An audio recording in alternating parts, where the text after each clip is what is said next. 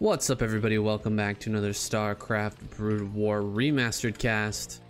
I usually do longer series, but I saw this singular game between Shine and Speed, and I just had to jump in. I wanted to see what this one was like. They didn't match up any more times on the ladder, unfortunately, but I'm glad we're gonna get one game here anyway. Speed has been impressing me so much lately. It's been an absolute joy to watch. Shine, one of the craftier Zerg players, always coming up with some new builds and new ways to approach not only this matchup, but every matchup that Zerg has. Also, an awesome player to keep an eye on, to keep watching. And I'm curious, truly curious, what we're gonna see on cross-map Pantheon between these two guys. This is a huge map, a lot of bases,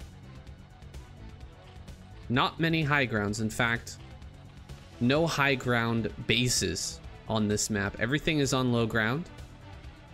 Though there are some chokes, there's some ramps, some strange looking ramps. You can see this triangle ramp.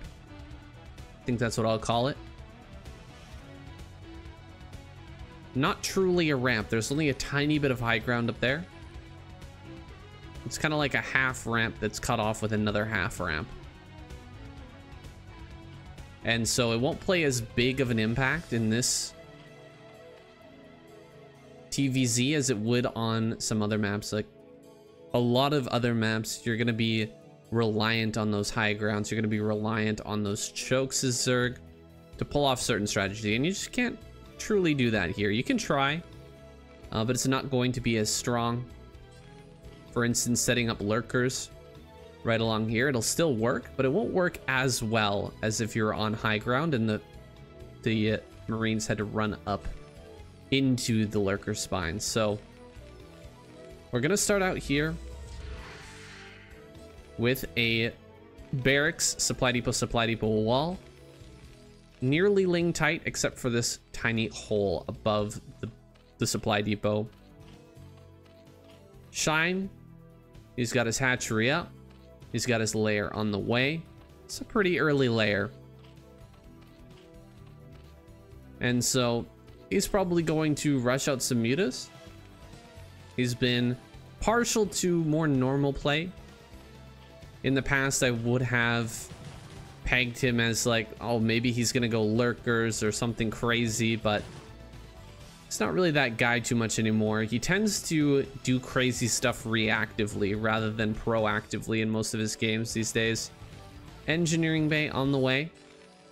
That is Engineering Bay before Academy, which means we're going for a +1 build. It's a strong way to play. Definitely not out of the ordinary for Terran players in the most recent meta. Nice catch there, finishing that off before the lair gets done, which is a key point to note. Starting the spire before 4 minutes. Pretty sharp timing here from Shine, but because Speed didn't see with his SCV what was set down, well, you can pretty much tell that it's not a lurker. You can't be, or a lurker play, you can't be 100% sure. Generally, what you're gonna do if you want to go lurkers, you need to throw down your Hydra Den when the layer is about halfway done. That way, when the layer's finished, you can immediately begin your lurker upgrade. So just the fact that he didn't see a Hydra Den up until the layer was almost done gives him a pretty good idea that it's not going to be lurkers. He still wants to get the single comsat though, just to go ahead and scout the main, make sure that there's not something crazy coming out of Shine. Third base is going to be up here at the 12 o'clock, which is honestly a pretty difficult base to hold. I've had some trouble setting up lurkers on this low ground. If the Marines get up onto this high ground, maybe it's better to set lurkers up here. And from any direction that they come, it's going to be pretty defensible. Maybe that's what I was doing wrong when I played on this map last. Ling's tracking these Marines. He's watching for that 5-minute move out, and as you can see, 5-minute 30 has now come and gone, and there's still no move out from the Terran player. It's pretty clear to Shine that this is some sort of +1 build. If you're going for an Academy rush with 2 racks, 5 minutes is the point when you want to start moving across the map, and since that push is not coming, by process of elimination, pretty much know that it's likely 4 racks with +1 on the way. So Shine gonna dip into this main base, confirm the build. He sees everything. He sees that the turrets are done as well. If the turret's just barely not complete, you can sometimes snipe an SCV, and that could spiral out of control for the Terran player, but everything on time for speed. It's gonna come running out. Tries to get a kill on a Ling, but not even able to get 1 kill. Now with 7 mutas, gonna start to punish this mineral line. See how many kills he can get. So far, 2. Want to get at least 5. 3 so far. Gonna loop around towards these Marines, check and see if they're moving out or not. Doesn't see the move out. Gonna look for another couple of SCVs. 3, 4, and let's see if he goes for just 1 more. No, not gonna risk it. Going to move back into the middle of the map and get ready for a surround on these Marines. He's got some more mutas joining the pack. Now up to 11. Gonna chase these Marines in the middle of the map. Hydra Den starts. I think we're gonna see a dive now from Shine. He's diving on top of the Marines. The reinforcements pull up and will actually hold this off. Wow. Not bad there from Speed. A little bit off time from Shine. You see someone like Solki, he always moves his Lings into position right as the Mutalisks arrive. And Shine was slightly off with that. He wasn't able to get the Lings on top of the Marines as the mutas were engaging. So he takes not the greatest trade. He loses quite a few mutas. He's forced to make another big group of mutas, and he didn't get the SCV damage that he was looking for. Only managed to kill 4. Now you can see that Speed is slowing down on his SCV production. In fact, he's stopped it altogether at this point. 36 SCVs is an excellent place to power on 2 bases as Terran, and look to put some punishment onto the Zerg player as they try to transition into that Hive play. We haven't seen the Hive just yet. In fact, we only see Hydras popping out. Some Lurkers are being made. The Queen's Nest is done. There's the Hive. It's a little bit slow though.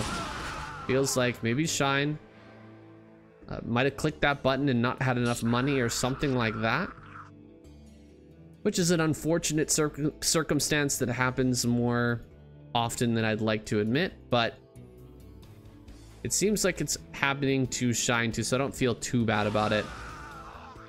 With the lateness of the Hive, you are vulnerable to a Valkyrie push.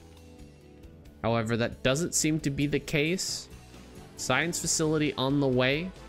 Just going to be straight up SK Terran follow-up from our Terran. Speed, I expect him to start popping out dropships soon though. I don't expect him to sit there and irradiate and just try to macro up to 4 bases. I expect something crazy, and I'm not going to be disappointed. Speed just making a bum rush for 12 o'clock, trying to get up here before the Lurkers are done. The 1 sunken colony, a tempting target, but it's not going to be broken just yet. We're just hitting from high ground. Gonna pick off a few more of these Marines on the exit, and now that Lurkers are finished, he is going to be able to hold that position. See, I don't know, I think maybe putting Lurkers on high ground like that might be better. I'm not sure, but I was doing what Shine's doing in this game, and I was getting broken pretty often. Marines can come running down, and they can actually make a pretty decent line before the Lurkers pick them all off, especially with +1 armor, and +1 armor is done. It's going to take quite a few hits from those Lurkers to kill. It's going to take 3 hits, in fact. And so with just 3 Lurkers, sometimes the hits don't line up as well as you'd like, and you don't really have vision on the high ground to see the army coming. So all of a sudden, just like that, The Marines will run down that ramp, and if you're not paying attention, if you're not targeting, if you're not watching that area, you could just lose everything. Now, diving on some medics is kind of interesting. Before finishing off the Marines, I don't know if I agree with that. You really wanted to pick off a few medics. Maybe you're worried about getting busted. That's usually why the reason why you would go for medic snipes as the Zerg player. When you've got a bunch of Sunkens and you're just afraid of getting busted wide open right before you've got Lurker or Defiler tech ready. Doesn't seem to be the case, but I don't know, maybe we'll see a bust. Lurker's under the Overlord, but just barely not. There's actually a little corner here. I think he can click that if he does it properly. No Overlord at the third base, and no Nidus either, which is a bit worrying. Goes for an Irradiate. 2 Irradiates, in fact, on these mutas, dealing quite a significant amount of damage. There's still quite a few mutas left over, but look at how bruised all of these are. They won't be very effective, aside from maybe stopping drops a little bit later on. We have 2 dropships on the way. Speed gonna take multiple new expansions. He's already got a 3rd up. He will be taking a 4th soon. Defiler Consume is done.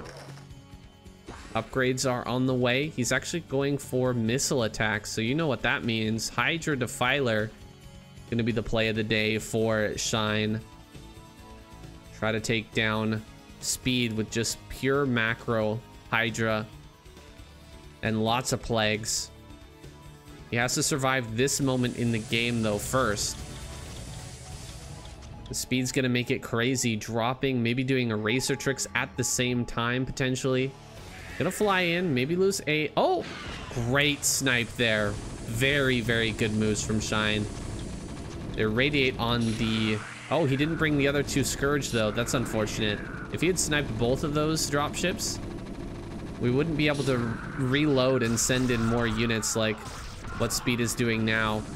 And the drop would just be completely shut down in its entirety. Now, I don't see... upgrades coming for Plague just yet, which is a bit worrisome. Plague has not been researched, I don't think.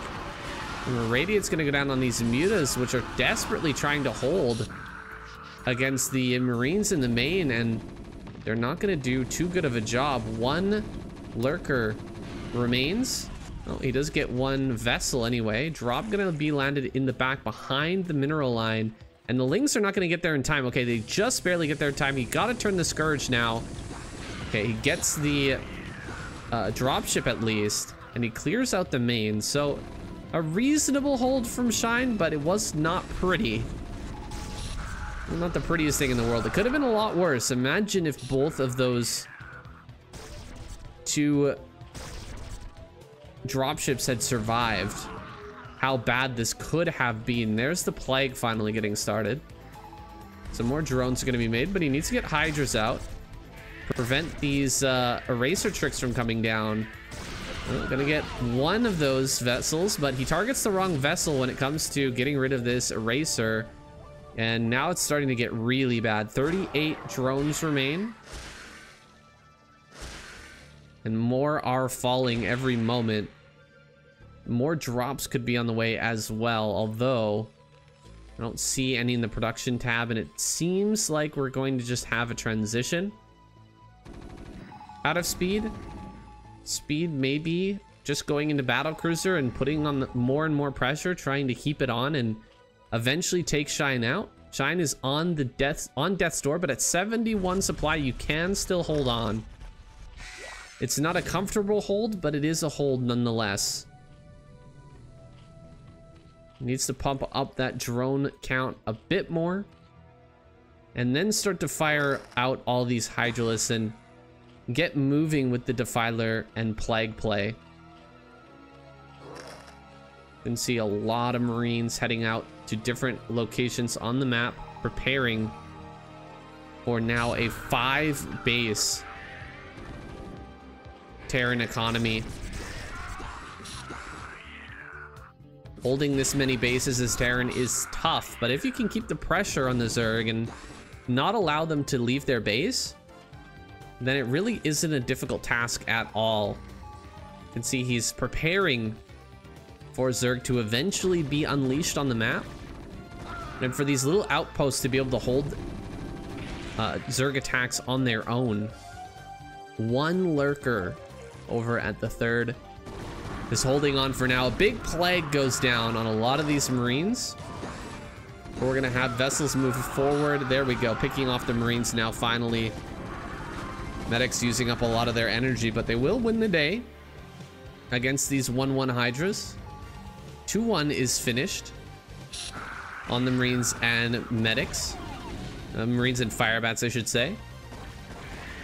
Gonna get irradiated here, but keeping this one Defiler alive is pretty darn good. To get forward with just a very small number of Hydras, still able to push back the vessels, and will start to take out a lot of these Marine forces. There we go, clearing this out with a small Special Forces-esque unit composition. Just a few Hydras and a few Defilers, able to do some good damage. Now these lurkers heading out on the map are kind of funny. I don't know how much damage they're going to do. They will actually get in to the bottom left, it seems, but with the bunker and defenses in that base, it's unlikely they'll do a huge amount of damage. Looks like they've been forgotten about for now. Now they're on the move, heading towards bottom left, but how much can they be expected to do? Oh boy. Getting some damage there, picking off a few Marines, not bad. With the +1 attack on those lurkers, they do two-shot once again. And there's no way to avoid that two-shot by getting more armor on these Marines. So eventually the lurkers are going to be very strong. Pretty good plague. Getting those science vessels, pushing them back. But more irradiates getting traded out, and we're no closer to a third base just yet for Shine. He's still kind of drying up without being able to make any moves on the map. He's gonna run low on gas pretty soon. 2 drops coming in towards this third base, and if they both get shut down, I tell you what, that's a great way to come back in a game like this. You pick off that many Marines and the 2 drop ships, and suddenly you're gonna have a lot of freedom on the map, and your army might even start to get a little bit bigger than the Terran player. There's so much. Wow, there's actually such a big supply differential, so I guess I have to take that back. Pretty rough supply differential. Nearly 100 more units for speed. Back up to 42 workers though, and he clears out this small army. We'll be able to eventually take this high ground base, but it's not a great base to try and take. Doesn't feel good to have that base. Not nearly as good as grabbing one of these gases. Army's gonna push forward. Does he have the Defiler? And he does have a Defiler ready. Some Irradiate's gonna be thrown down, and he probably just make that into a Lurker Egg. Indeed he does. But Shine is pushed to the absolute limit. There's almost no way to win this game at this point, but he's still gonna give it his best shot. Would love to have jumped on some of those science vessels, pick off a couple of the low HP ones, but hasn't been able to make that happen. Need to get a plague on some of this stuff. Plague gonna go down on some Marines, but he loses two Defilers as a result, and can hardly afford to make Defilers anymore. This gas is about to go extinct. This one as well. This extractor is just about gone. We are almost at the limit of what we can do in this game. Gonna run up and kill the tank at least, and pushing back these Marines means maybe he can try to take center left, but things are looking really, really bad. 2,000 minerals in the bank, and he's just gonna start irradiating drones at this point. The drone irradiate is ridiculous. It's so painful, so annoying.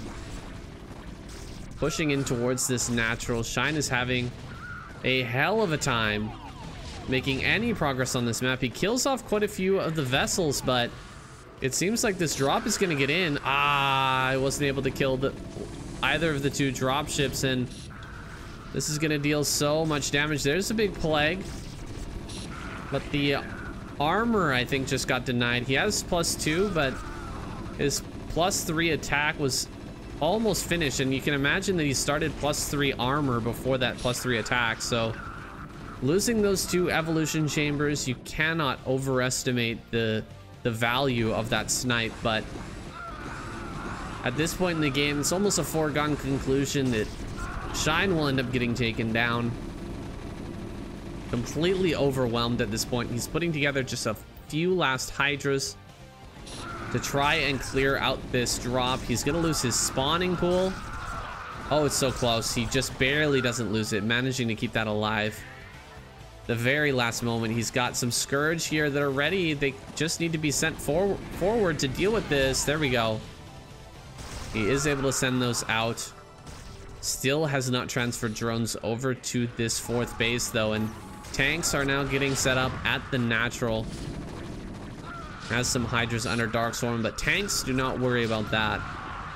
Tanks are going to be able to deal with these Hydras no problem. And Shine is just about out of this game.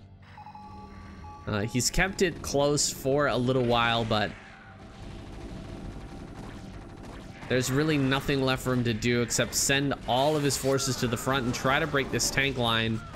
And if he can't break through that, there's really nothing left for him in this game. He will kill the tanks, but Marines pushing their way into the natural just with one single medic, still able to take reasonable fights, being that they're 3-2. Killing off a lot of drones. He kills the 4th base. Potentially a drop heading into the main. No, it's an empty drop, but GG is called. Shine taps out. Ooh, that's not the way I expected this series or this game to go. I really thought that Shine was going to put up a better fight, but you can just see how on top of everything Speed is at this point. And even though he lost his initial dropship and he didn't do too much damage leading up to this moment, Shine was in a pretty reasonable spot at 70 supply to 112. He was still able to do enough just with the single drop, harassing with the irradiates and threatening to dive on either of these naturals, that Shine just kind of fell apart. He wasn't able to pull things together, and this is scary what Speed can do at this point in his career. He is incredibly skilled. Like, this move was great.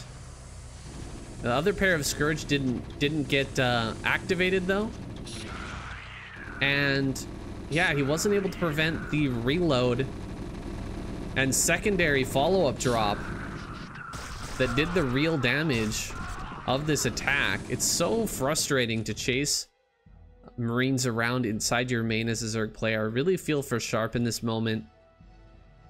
He wants to get on top of this and prevent it, but he can't be losing lurkers, because if he has to pull more from his natural or his main, he's gonna have a really rough time. I'm not sure where these mutas were sent, actually. Where did those mutas go? And why did they leave right as this was coming in? That seems a little bit crazy to me. Let's see what Shine was actually seeing during this time. It's remarkable how little you can perceive is what's going on when the Terran player is dropping you and pressuring you like this. He has hardly any vision. All he can see is the floating factory, and I guess that's some good information, but he sees the dropships coming in, gets one of them right before it unloads, but it doesn't even matter. Look at how powerful this is. You have to be very careful. He pulls 3 lurkers from his natural.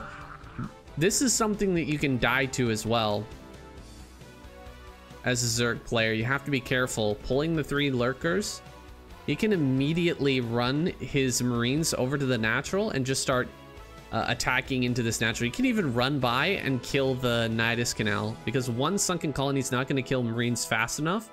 You can kill the Nidus, and then unburrowing these lurkers in this stack, they're going to glitch on top of each other, and it'll be hard to get them through the Nidus Canal. So there's a lot of openings here that Speed can exploit, and I think he did a fantastic job exploiting them.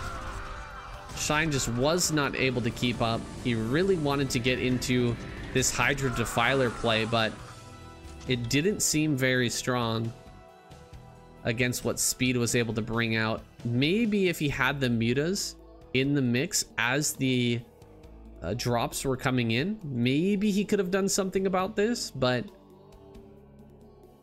even though this didn't get a huge amount of damage and he was able to bring the mutas up in time to fight the Marines, the micro just wasn't quite there either. Plus the irradiates coming in as well is so frustrating. More Scourge over here. Gonna hunt down one of those science vessels, but then the drop at the natural. Speed is so good at this type of thing. He is so good at maximizing his value out of these the drops in the mid game, and immediately sends it to the natural. Then he's gonna send his science vessels over here to irradiate at this space and maybe try to get some damage with the eraser trick. Or does he send it to the natural as well? I thought he went for an eraser trick immediately after, but I could be wrong. Yeah, there it is, the eraser trick immediately after. He just knows that Zerg is trying desperately hard to recover, and there's already so much going on. He's used up a ton of Scourge to kill that one dropship behind the natural, so he knows, oh, you just lost 6 Scourge.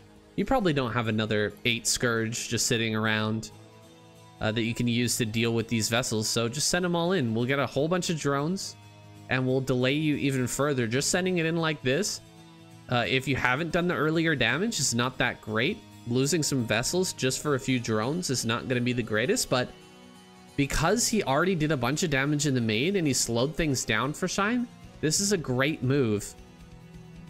He killed a bunch of the Scourge, he forced a lot of the mining to stop, and now he gets in, kills a ton more drones.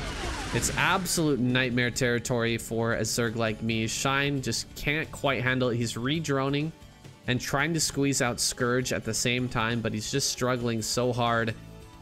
And dude, Speed is just so good at this stuff. I've already said it enough though. Guys, thank you so much for watching.